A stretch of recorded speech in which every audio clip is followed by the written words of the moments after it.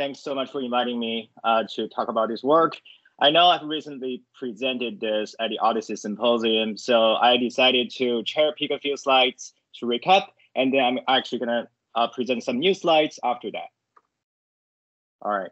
So the title of the talk is Generating Synthetic Electronic Health Records in OMOP using GPT.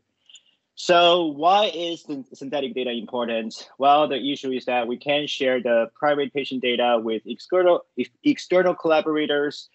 Therefore, having good synthetic data that mirrors the source will certainly enable certain EHR research areas, such as external validation of machine learning models, or potentially debiasing the source data, and so on and so forth. The common approach for generating the synthetic data is as follows, where the longitudinal EHR data is converted to a data matrix using the bag-of-word approach, essentially by counting the number of features in the time window. Then the GAN model is trained to generate a similar data matrix. Although this approach works really well, the underlying data structure for this framework doesn't capture any temporal dependencies, therefore limiting its use. Due to recent advancements in deep learning, people started operating directly on the longitudinal EHR data using a combination of sequence models and GANs. Although such methods seem to retain some portion of the patient timeline, it is still, limited in that all the visits are assumed to end on the same day as the visit starts, which is not true for inpatient visits. There's no visit type, there's no discharge type in the patient sequence. In addition, the synthetic data is not ready for dissemination or consumption. So we think this problem should be tackled from a different angle. Instead of focusing on fancy model architectures, we focus on data. We created a patient representation that not only retains the patient timeline, but also captures the essential visit information. It's designed to have the demographic prompt at the beginning and followed by a set of visits to describe the patient history. In the demographic prompts, we have tokens, a few tokens, year at first visit, age at first visit, and gender and race, and this marks the starting point of the patient journey. In each visit block, it contains a visit type and followed by the medical concepts associated with these visits, and they are ordered chronologically. The key innovation here is the use of artificial time tokens, or ATT, to represent the time intervals in days between visits and also within the inpatient visit span to preserve the patient duration.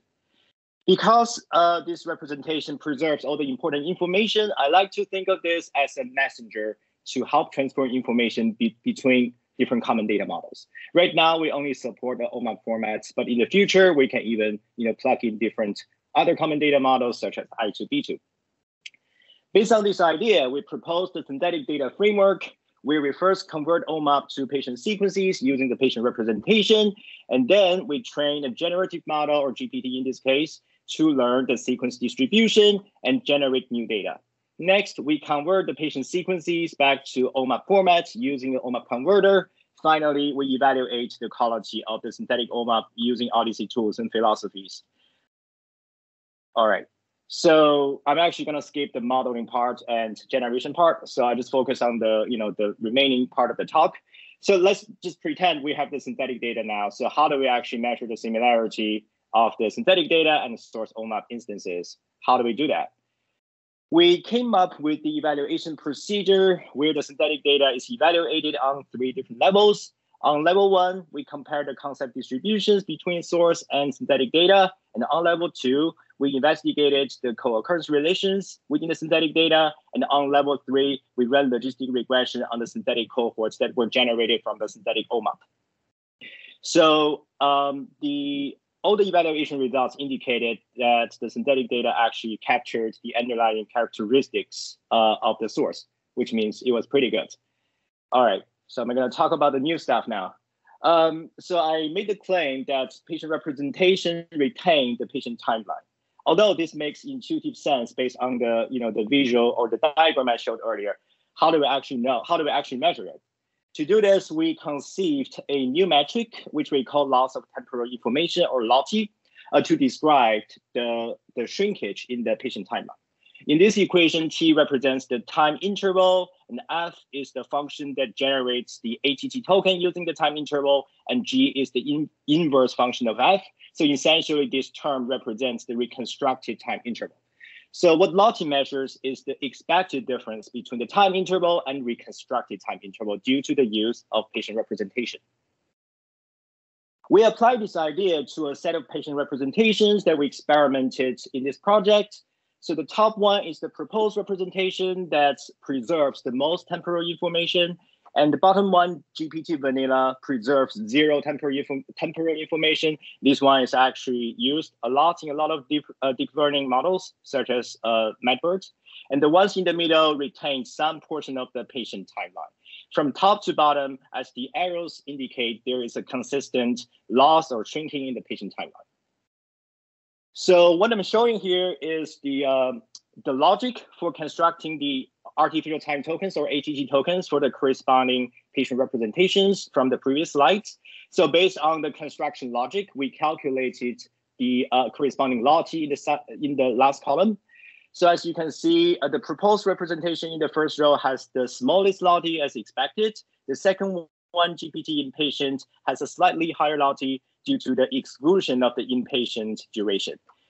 In contrast, Sherbert has a relatively higher Lottie because we used a set of ATT tokens that are less granular than the date tokens. Therefore, there's a lot of temporal information there. And finally, for GPT vanilla, the entire patient timeline is collapsed into a single point, which is why the corresponding Lottie is super large.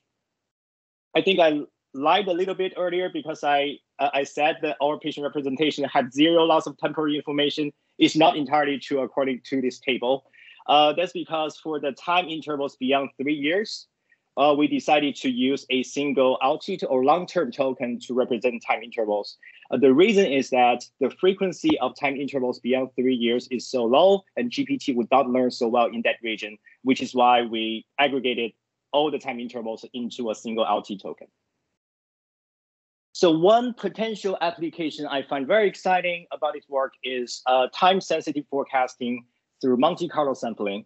So the idea is that we're going to prompt this trained GPT model using a patient history to generate a sample of time tokens. Then we can take the expectation of that to predict the time interval to the next visit, represented by the expectation of the delta t. Then we're going to prompt the GPT model again using the patient history, expected time interval to predict the most likely visit type. Going back to the model again, prompt it using the patient history, time interval, and most likely visits to predict the most likely concepts associated with this visit. So the cool thing is that not only we can predict the medical concept in the future, but also we can predict when the next visit will occur, which is really cool. I don't think anybody has, maybe some people have done it, but I think this is pretty cool, pretty new. Okay, just to conclude, and this is the first deep learning framework that generates longitudinal synthetic data using OMOP common data model. And we designed a innovative patient representation that allows us to reconstruct the patient timeline almost without loss of temporal information. The evaluation procedure also showed that the synthetic data indeed preserve the underlying characteristics of the real population. I'd like to thank my team and also the collaborators for your help and your suggestions. And I'd like to take any questions if time allows. Thank you very much. Great. Thank you, Chao, so much. Allow time for people to raise hands. There is one here on the chat. Is there a code repo available on GitHub or elsewhere for this project? Not really. We are still working on the manuscript, and then we're going to put it on preprints on archive very soon, and we are planning to release the code soon. So it's going to be available. I'll let everybody know on Odyssey forum. Great, Chao. Thank you. And good luck with the manuscript. I saw a hand go up, and then I saw it go down. I didn't catch the name quickly enough. Well, we do have 10 minutes here, so I mean, we don't have to stretch everything, but we do have time. So if people have marked, there's another question. There's another question from Mukesh in the chat. Okay. Chao, have you explored OpenAI's ChatGPT for synthetic data generation? We have not, because the data. So we are kind of dealing with different data for OpenAI. It is text data. This is structured EHR data, so it's slightly different. But that is not to say we can't leverage it. Probably we can, so it's a good experiment. I think we should just fine tune it using the patient histories. Well, but there's a lot of privacy concerns. I don't think we can send our data to OpenAI. But if we happen to have a local model, like say Llama 2 or something, so we can test this out, I think that's a good experiment. Thanks for the suggestion. All right. Have you tried to run a network study using the synthetic data? That would be a great dream situation to have.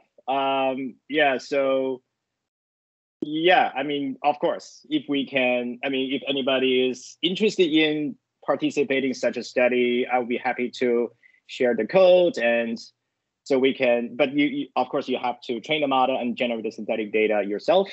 Obviously, well, there is a hope, just on that note, there's a hope that we can release the synthetic data some points in the future, but of course, there are a lot of data privacy issues we have to address before we do that. Yeah, so, but that's my hope. I'm working towards that goal.